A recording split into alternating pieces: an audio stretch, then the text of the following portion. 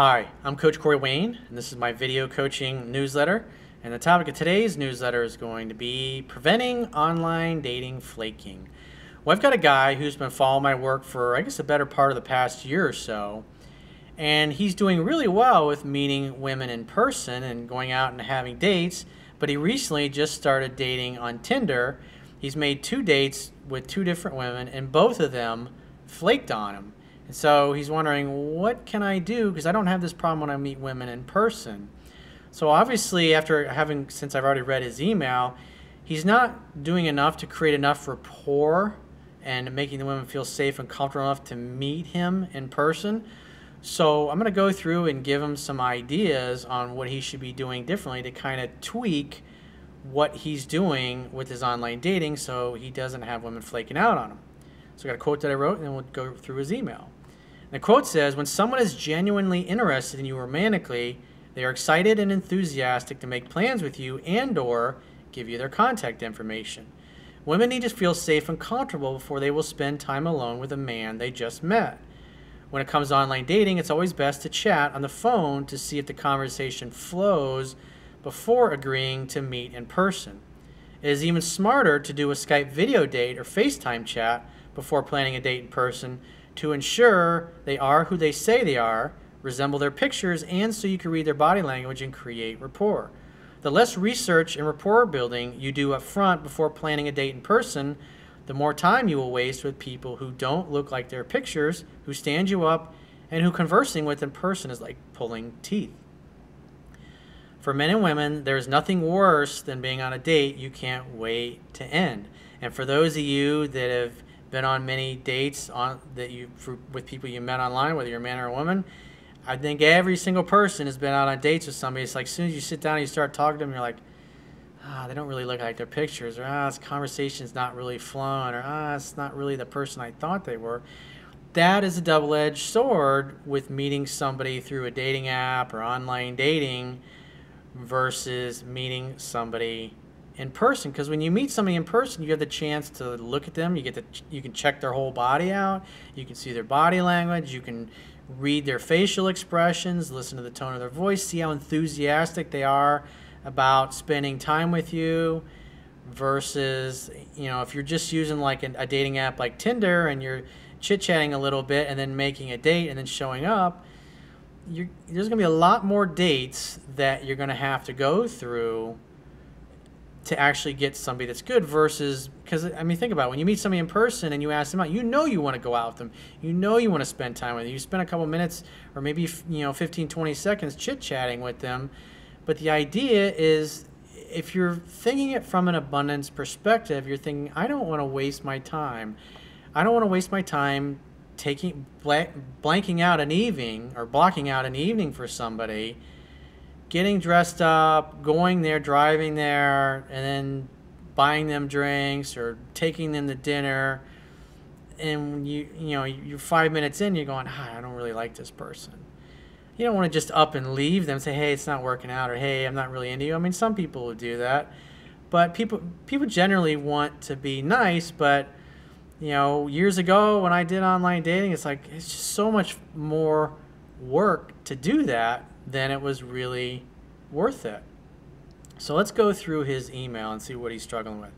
Hey Corey, I hope you're doing well. Before I get into my question, I'd like to extend my thanks for the wisdom that you're freely putting out into the world. I'm 24, and I've generally had mediocre success with women up until around a year ago when I found your work after losing a pretty hot lady, which after reading a book came to realize was as a result of me acting like a weak, needy bitch. I appreciate the fact that you're honest with yourself and you don't take yourself too goddamn seriously. Because when you recognize your flaws and you recognize what you did wrong, that your approach wasn't working, then you're open to make changes.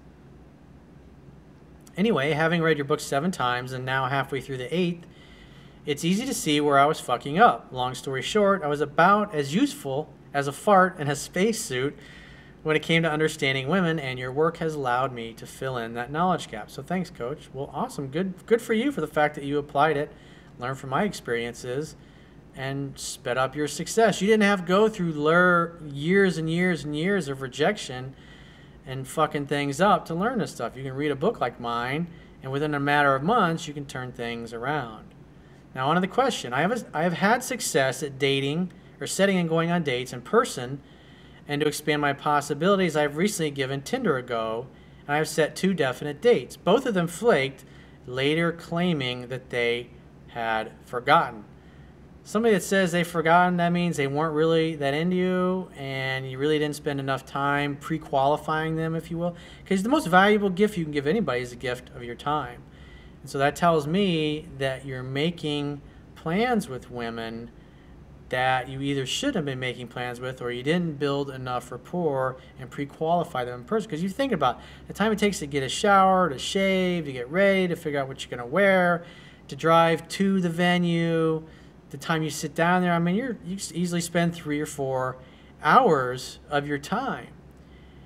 And if you think about spending 3 or 4 hours of your time talking to me, I mean, think about how many different women that you can chit-chat with in that period of time over the phone and through a video Skype conversation before you ever set the date. So instead of meeting one woman in person and chewing up 3 or 4 hours of your time, you might be able to talk to 5 or 10 different women in that same period of time. And when you don't sense the conversation's flowing very well, or they don't really seem to be that enthusiastic about asking you questions or chatting, or it just doesn't seem to flow, or you don't like their body language or the tone of maybe their voice is annoying. Unless you talk to somebody on the phone, you're not going to know these things.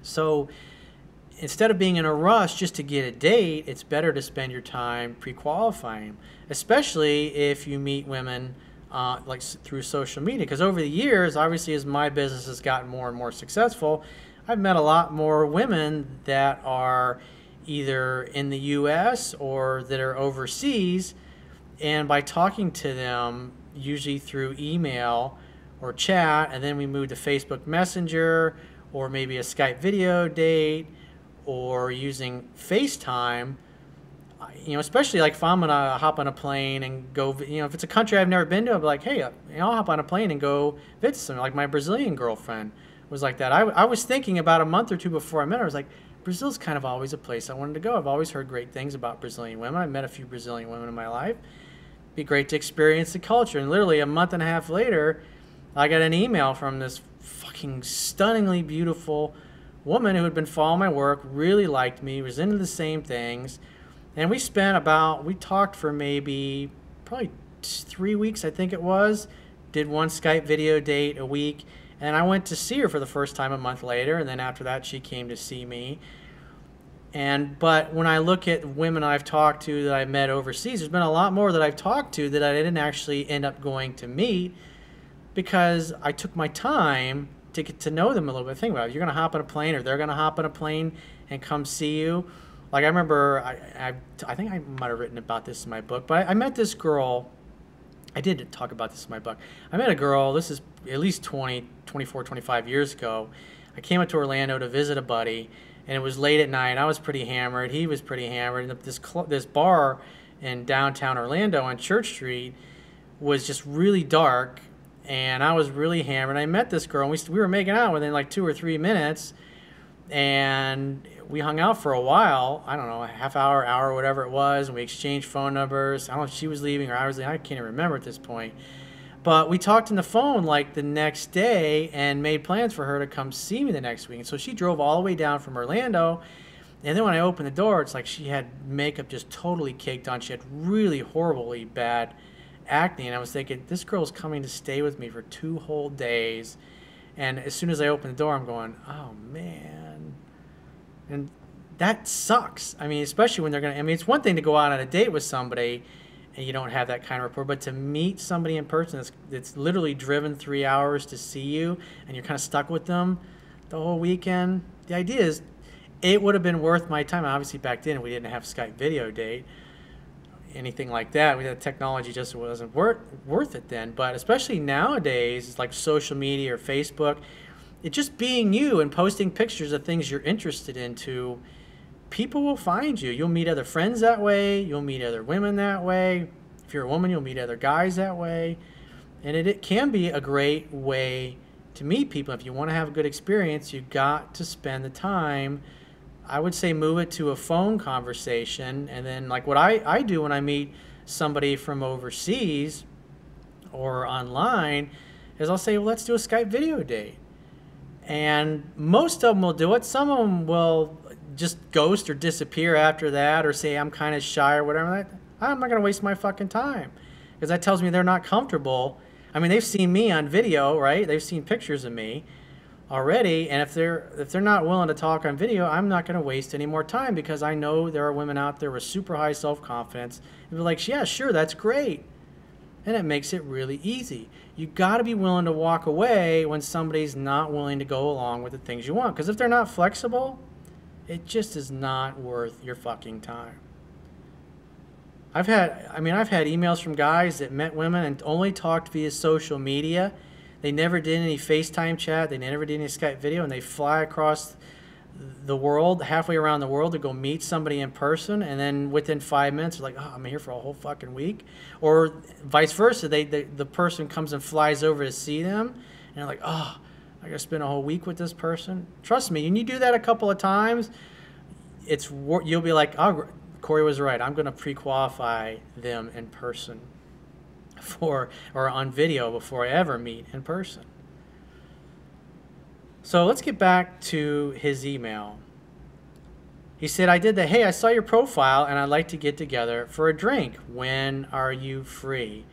Well, you're going for the date right away. And I wouldn't recommend that with Tinder, because it was like, hey, I would send 2 or 3 texts back and forth. And I was like, hey, let's chat on the phone for a bit. And say, here's my number, send me yours, I'll call you, or you call me. And some women will just send you their number. Some women won't send you their number, but they'll call you. And so what you're listening for is the rapport, does the conversation flow? If it's not easy to talk to them on the phone, it's not going to be easier to talk to them in person. And if they're evasive and they're not willing to talk on the phone, then just say, well, here's my number. If you want to chat sometime, give me a call, and walk away from it. And sometimes those women, a day or two or a week or so later, will say, hey, can we chat? And then after you chat on the phone, I mean, especially if all you've seen is pictures, because think about it, if you're going to take three or 4 hours out of your life between driving and getting ready and blocking out your evening, I mean, a quick 10, 15 minutes on Skype video or FaceTime chat, just so you can see what they look at, you can read their body language or physiology, it's worth it. And if you could look at it this way, if you got 10 different women that you get to that place, and say 7 of them will agree to do a FaceTime chat, you're not going to go out with all 7 of them. You might end up only going out with 2 or 3 of them, because it just doesn't flow, or they don't feel the same thing for you that you feel for them. The key is to waste as little amount of your time as possible. Both women had no written profile, and their photos were not interesting enough to banner or comment on, either selfies or just with friends. This seems to be about 90% of the profiles so far, so I got straight to the point. Well, if somebody doesn't even put down a couple sentences about them, they just got their pictures up, that tells, in a lot of cases, you're going to have women that they're just on there because they like the attention and they like the validation. If somebody's serious and they want to meet somebody, they're going to tell a little bit about themselves. And that tells me you're trying a little too hard to meet somebody. If you had lots of opportunities but very little time, you're going to want to make sure you're not fucking wasting it. Especially if you're going to hop on a plane and go visit somebody in another country, or they're going to hop on a plane and come see you. All it takes is one time of spending a weekend with somebody that you don't want to spend a weekend with, and that will fucking change your attitude. Because I know there'll be people that'll hear that and they'll just keep doing it anyways. And I'll get an email probably a few months from now, hey, you know what, you're right, I didn't listen to you. I had this girl come stay with me for a week, and I knew within 5 minutes I didn't want to hang out with her. People are going to learn the hard way. So he said, dates were made with a time and a place, and I left it at that. I didn't call to confirm. I know better than that by now. However, what would your suggestion be here? I would never meet somebody in person without at least talking to them on the phone. And again, if you're talking to all of them on the phone, there's going to be at least probably half of them when you meet them in person. They're not going to be looking as good, in person, or the vibe just not going to be right, the best thing, think about it, you want somebody who's flexible, who's easygoing, easy to get along with. And if they're unwilling, after talking for 5 or 10 minutes on the phone, to do a FaceTime chat or a Skype video, then I wouldn't be, just say, well, I'd really like to chat with you a little bit before we actually meet in person. If you're not comfortable with that, that's fine. But hey, we'll get in touch with me if you ever change your mind. I wish you all the best in your search. Be willing to walk away from somebody that's not willing to do that, because that tells you a lot about their personality. If they're easy to get along with and they have a high self-esteem and they know they're awesome and they know they're a catch, then they're like, yeah, sure, let's FaceTime chat. Yeah, sure, let's talk on Skype video. And if they're not willing to do that, then move on to the next. There's plenty of fish in the sea. I know calling to confirm is an insecure thing to do through the world of beta male behavior we live in. If men calling to confirm is a standard practice for women and a 3% man comes around and doesn't do it, is she to assume that I have no interest and won't show up because she simply isn't used to this happening to her? Well, again, your problem is you're not even chatting, you're not spending any time to create rapport, and therefore these women have nothing emotionally invested in you because you're just some dude that they exchange one text with. I mean, that's the difference between when you're meeting her in person. At least you can check her out and she can check you out. You know what her voice is like. She knows what yours is like. She can vibe, she can feel you out when you meet in person. And that's being lost when you're trying to translate that to online dating. As you can imagine, getting stood up twice sucks. Not for my ego, they're lost, but for the time and evening wasted as a result. Is there a best foot I can put forward here to stop flaking in the future? I would send no more than 2 to 3 texts back and forth, and just send her your number. Say, hey, here's my number. Give me a call. You know, what's your number? I'll call you. And some women are going to be comfortable just giving you their number, and others will take your number and call you. And some of them will just ignore that completely, and that's okay. You want somebody that's easy to get along with. You got to think of it like a numbers game.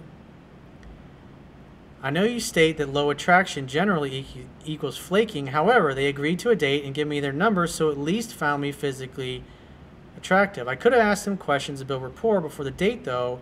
I know the phone is for setting dates. Well, the phone is for setting dates once you've met somebody in person. But when you've only talked to somebody digitally, again, just like I've talked about in this whole video, you want to see if the conversation flows. Ideally, you want to see what they look like on video, because then you're going to get a really good idea if things are going to flow if you actually go to meet them in person. So that's what I would do in that particular situation, because I've had a lot of experience with this over the years, and I've had lots of experience wasting my fucking time. And the idea is to work smarter, not harder. So be willing, when you're meeting somebody exclusively online like this, to at least chat on the phone for 5, maybe 10 minutes, and then move it over to a FaceTime chat or a Skype video. And not every woman's going to be willing to do that. And the ones that aren't willing to do that, just say, hey, well, if you change your mind, here's my Skype username, or here's my FaceTime email address, if you want to get in touch with me. Otherwise, good luck in your search. Again, be willing to walk away. Remember, the strongest negotiating position is being able to walk away and mean it. You want somebody that's easy to get along with, not somebody that's like fucking pulling teeth with to interact with. And I will talk to you soon.